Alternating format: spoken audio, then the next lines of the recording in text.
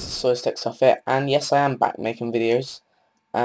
First off, I'd like to show you remove background. So it's for free in Cydia, and basically what it does is kill all of the apps running in the background in your switcher there.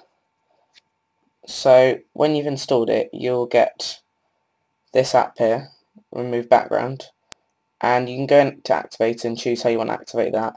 I've got it as short hold home button at the moment. So you can see if we go into the switcher there and just hold the home button, and it'll kill all the apps apart from those three I've selected there. So if you want, you can choose a few apps that it won't close when you activate it.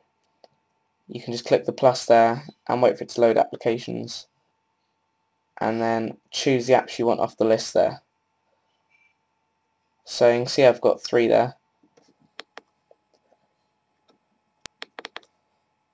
and you can see now I've got remove background running in the background as well. So I'll hold the home button and it'll close that. So this is really good because it saves you having to hold the button like that and then go through, and that'll take a long time if you have a lot of apps running. So I hope this helps you out, and I'll see you guys later.